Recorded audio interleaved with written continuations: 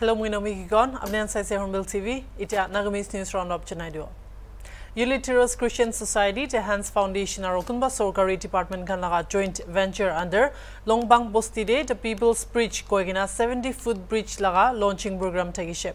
Program do aji Koima Hodel Vivorde tagishe, idulaga program de.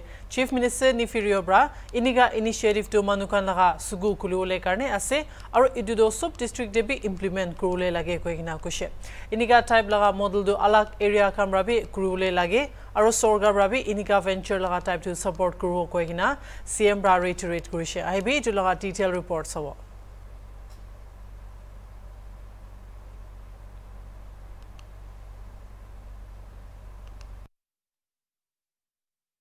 The video clips, but I would like to come see myself and also talk to the community, and I want to thank them.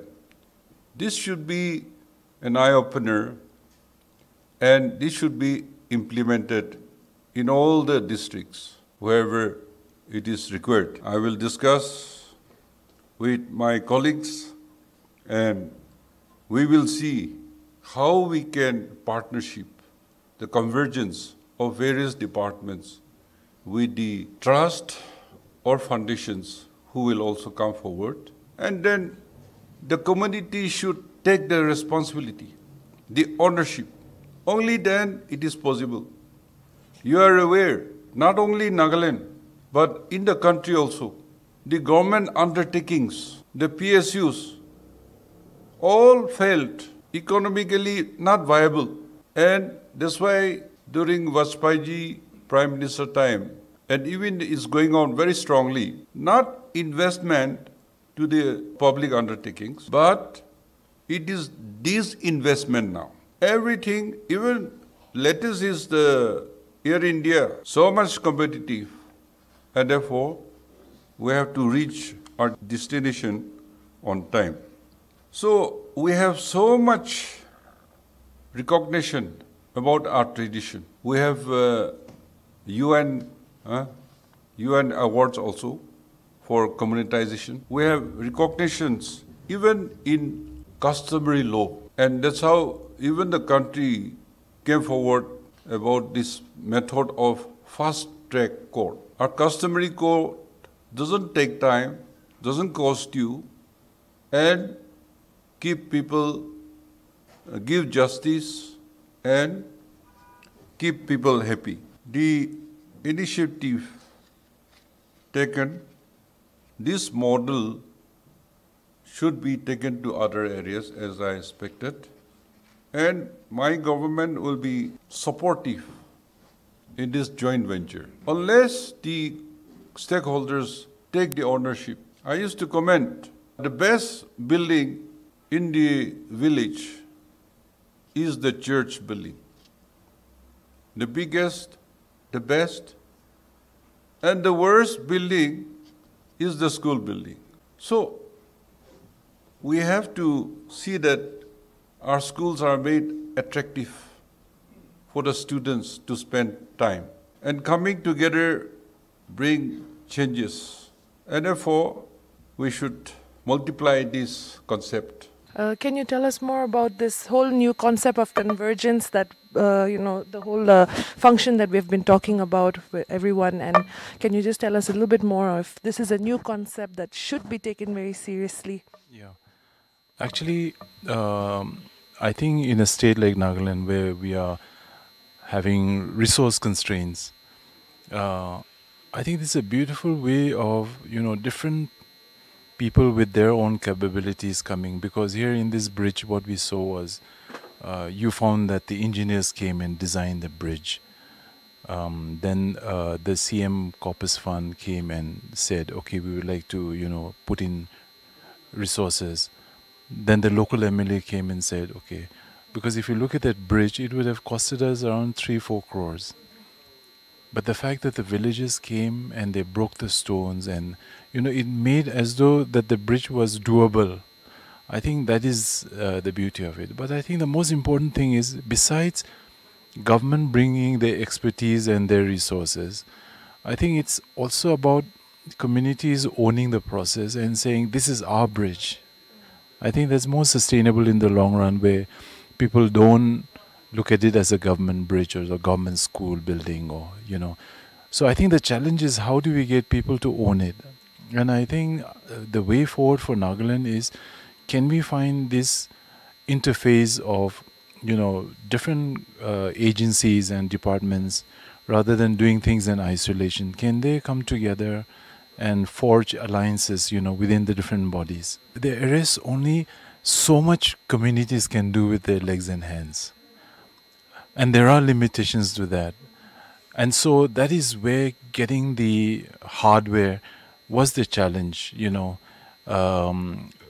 So here, one of the challenge was also getting the people to understand that ultimately, look, this is for you. And because normally local communities would say, is it our responsibility to build roads? Is it our responsibility to build bridge? Shouldn't the government build a bridge, you know? So for getting communities to come together, the church or villages, to say, look, let's not wait for government to come, let us do it on our own, was, I think, one of the major challenges. Yeah. Then, of course, getting convincing people to come in, getting the departments to work together, was definitely a challenge. But I also, the beautiful thing that I saw in this experience was, this time it was people making convergence happen. I think it was the other way around, where the people reach out to border roads, people reach out to PHED, people reach out to road and bridges. And so I think, and I'm beginning to wonder, was it easier for convergence because people asked them to come? And so these were some of the lessons that we learned in this project. So do you think right now our government is ready for that as well, for departments to come together? And also, will it be a little more easier because we do have our bureaucrats that get transferred from one department to another, so they have a certain experience, certain knowledge of that department. So converging, would it be easier? I think it's the whole thing is about perception and that whole mindset. Because I think if you look at the government structure, you have compartments and you don't work beyond your compartment. And I think we don't have a culture of doing things together. And so I think if we can break that barrier and perceive it in a different way, that we are all actually here to do the same thing, I think that's possible. But I mean, if you honestly ask me if the government is ready, I would say it will take time, but I think the outcomes outweigh the challenges. You know, the positive outcomes outweigh the challenges. So it just needs one or two good people within different agencies or departments or in the community to break that glass ceiling and say, look, let's think out of the box and come. This is what we ought to be doing. I think it's easy if we do it together. So that kind of an idea, if it comes and seeps into the psyche of our leaders. Finally, of course, it definitely needs political will. The government has to say that, I mean, doing things together, convergence has to become our culture of doing things. Now, how do we do that? It's only when the Chief Minister himself says, this is the way it's going to happen, so we have to work together. And I think it's possible for a small state like Nagaland. With these few projects that you are also here for, what is the biggest challenge you have faced in Nagaland as a state? Communication, the road network, that makes it difficult, you know. Like, I'll give you an example. Recently, we conducted a survey in Pasau. Pasau is a village in Mon. It is one of the easternmost villages, very close to Myanmar. And we had a team of professional surveyors, including a doctor and few ladies who came for a survey before we set up our medical project there. So for them to reach Pasau became a challenge, you know. They had to midway change a vehicle and then go across the difficult place which the vehicle could not cover. So that's and then to do the survey which was planned over a week, it took 10 days. because the traveling was so that road network is a challenge, indeed. So, how many people according to your survey, is going to benefit from this People's Bridge? Oh, People's Bridge is like 8,700 odd households. So you can imagine 30 to 40,000 people who will actually get connectivity. So this is going to be like, I think, a major help to the locals. It will be bridge pra Osorbosi Kambishi Laba Ulase aro 8,700 core aro 35 to 40,000 population kan Laba Ulase. Nagaland government do Nagaland laga communication aro connectivity develop kurule bishi try kurase. Manukan laga demand do fulfill kuri dishe edu bridge panai digina. Zungdi Bosti Junction de Sumi Hohobra first initiative loigina Citizen Good Road campaign to Aji November 9, 2021 bra shuru kurishe flag off ceremony rakhigina. Program de Sumi Hoho President Niketo Jimomi bra keynote share kurishe aro chutu modu digina dangor project to kuribule para aro itu laga confidence bra taikan laga community de itu project karne initiate to lobo parishe koigina Sumi community de example set kuribule mona se koigina koshe. We are very happy to announce that we are getting very good responses from the Sumi populace. The churches, they are not only praying for us, but they are also donating so much. The local churches and the associations, they are donating. And we are also very thankful to our executive secretary of both Intomount and Aizato for appealing to the local churches to participate in this campaign. We are also thankful to each and everyone. As our president has mentioned, it is very encouraging to see one young high school student, donating 1,000 rupees from Kohima. Iniga hoigina ceremony flag off Korea homoide Zuniboto Deputy Commissioner Peter Lichamobra Sumi Hoge praise kurishe iniga pal initiative lagarne kindu taibra alak manukan garne nutuna siushe. This project to be a success. And the people, not only Sumis, but I think the other tribes, they also emulate our examples. Sometimes we cannot always depend on government alone. We have to do it by ourselves. Therefore, this is the step that we have taken, that we are doing something for the welfare of the people. This is a big challenge to the departments. This is a big challenge to the government. This is a big challenge to the people. The best institutions teach the most, and not just teach a lot. NICSE believes in not just cracking one exam in life, but in an education that can also equip for the exam of life. Every day is a feather added, every day is a day conquered at NICSE. Be in the team of goal achievers, in the company of best learners, an environment for daily steps, daily efforts, daily learning and testing, daily corrections, daily molding, and daily succeeding for the ultimate success in exam. Crack the NPSC exam with NICSE. Coach with the best.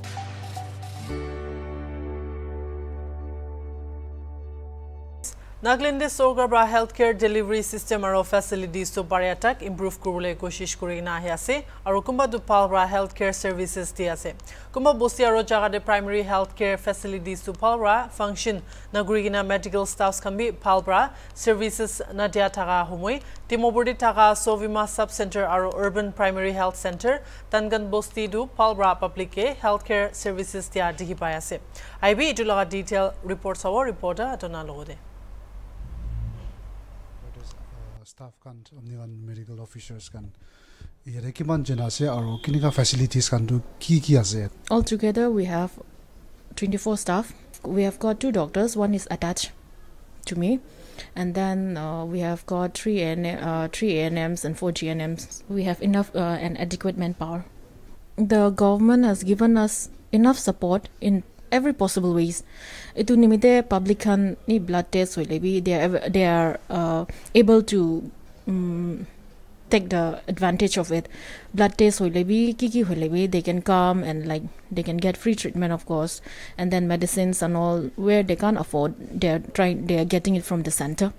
So in every way, the government is supporting us in every field. That's how we are running the center. We are trying our best to give the best service to the people. Right now we have 8 staff here and 2 ANM, 1 pharmacist and 4 medical attendants with us. And we are mainly focused on vaccination and immunization and OPD. Vaccination and balase bishamanayasna. And then like for OPD patient, we don't have that much now because we recently upgraded to health and wellness, but we look forward to facilities to Lemohan. He like yes, almost all is there, and the staffs here also very regular. Aro recently Mohala sub center it's been upgraded to health and wellness center, and we have just received an officer, community health officer, so we are very happy.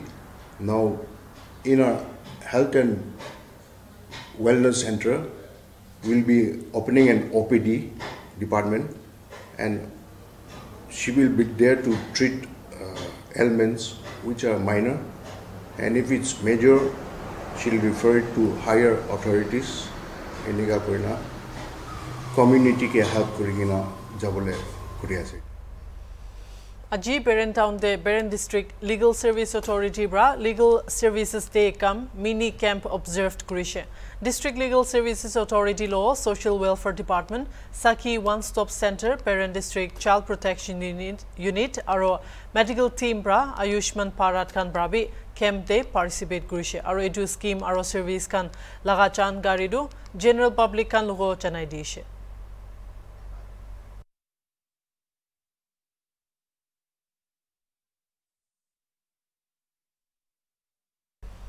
Alobage tinde Nagaland Sogabra Nagaland Liquor Total Prohibition Act 1989 do hataigina partial prohibition grule papna kuriase goigina reports ahidaishe. Idu laga akede cabinet bra NLTB Act obor state chief secretary bra lead kurigina committee ponaishe modalities kande kam kurigina ek moina laga pitore report submit kurule. Report te aro goi thakishi ki sorgar de thaka high ranking officials pishi brabi confirm grishi ki sorgar bra NLTB Act laga obor stakeholders kan logode consultative meetings aro kotha khan kurigina ahiase. Kindu church alak noholibi NBCC aro mahila laga groups kamra prohibition uthade khilaf kuriase. NBCC laga General Secretary Reverend Dr. Zelo Gihobra HornbillTV ke kotha hua humoi sorgar bra alak organizations kan laga papna na hoigina na loigina idu faisla law de khushi na pachanaishe idu laga bor ahibi sawo. I feel we cannot just give up because we have not given a try. We have not given a try actually. The good things that the Act has never been implemented, and the church in a way think that the Act will protect us, will protect the inflow. But it is not going to happen. We need the church need to pick up educating our people. The church needs to pick up this ministry, that ministry with the alcoholics, and also minister to the people who are involved in black marketing. Right. That part, I think, we have not given enough thought. Okay. So when this came, I think it is just an easy escape. To say we will leave partially, but I think it has to be taken to the stakeholders. NMA is also involved. We have to also consider their leadership and the role that they play. MBCC was involved. We also need to take the confidence of MBCC in all this process. Then civil society, because when we say civil societies, there is an urban-based civil society and also rural-based civil society. They speak a different language because they experience things different. So I think all those things has to be taken into consideration. As of now, I feel that that is the step that the government should take. Come to an open discussions. Tell us what they are thinking, and also listen to us what we are thinking. I think that is the part that we are failing. Okay, all right. Thank you so much for speaking with me. Thank you. Twensang Laga Parade Ground Day, Confederation of Chang Students Union Bra, No to Depression, Yes to Football Koikina Team Under Day, 29th Lawyer Memorial Trophy Organized Kurishe, Aji 9th November 2021 Day. Ito program de PWD Minister Tongbang Uzikambra, special guest Kuridishe, Taige Twensang Village Citizens Union Cultural Troupe receive Kurishe. Aro ito logo CCSU flag unfurled Kurigina, Chang Entemdu Tagishe. Special guest Minister Tongbang Uzikambra opening ceremony. It's beautiful and I respect it laga Chang Entem composer ge congratulate Kurigina. Talaga speech to shuru Kurishe. We need so many things. The infrastructure to be created by the government, the dedication, the determination, and the discipline from the players, the management also. Itugan so tik takili he Nagaland to ikta nursery of talents for football. For me, I have a dream. Amida sabna ikdase, icha ikdase. Within few years' time, I wish to see Nagaland